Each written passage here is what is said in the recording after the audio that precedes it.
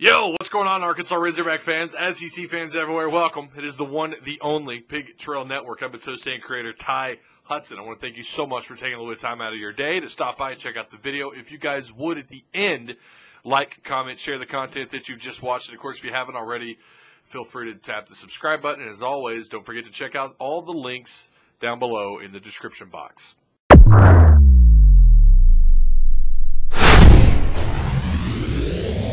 So much has happened, and we're not even out of the first week of June for Arkansas athletics. This is incredible.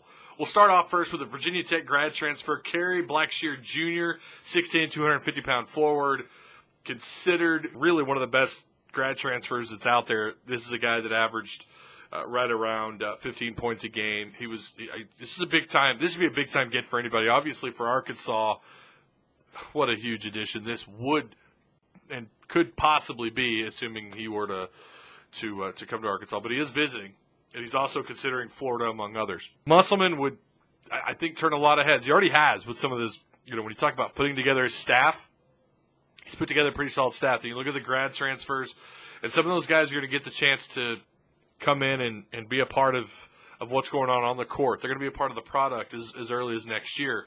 Obviously, Kerry Blackshear would also be immediately eligible because he is a grad transfer. When you talk about mapping out teams that you like to make the tournament, you already kind of feel like Arkansas's in there somewhere. You add someone like this to your roster, you feel a little bit more confident in putting them in the category of teams that make the NCAA tournament. Next up, Arkansas loses a commitment from a big-time wide receiver in Ze'Vian out of Alpharetta, Georgia, 6'3", 195 pounds.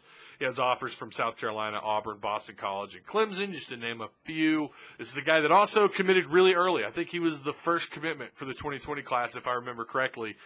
And along the way, he's gained some more attention, and he's done really well at camps. He started turning heads. And so he effectively wants to decommit and look elsewhere. So can't blame a kid. Please don't take to social media and go after this guy. Please leave him and his family alone. Wish him the best. Be a Hog fan. Wish him the best and go on about your business. But they are in on another four-star prospect at the position, Jalen Polk, another tall 6'3" kid, 190 pounds, give or take. He does have a short list, Arizona, Baylor, Texas Tech, and Arkansas. So the Hogs did make his short list.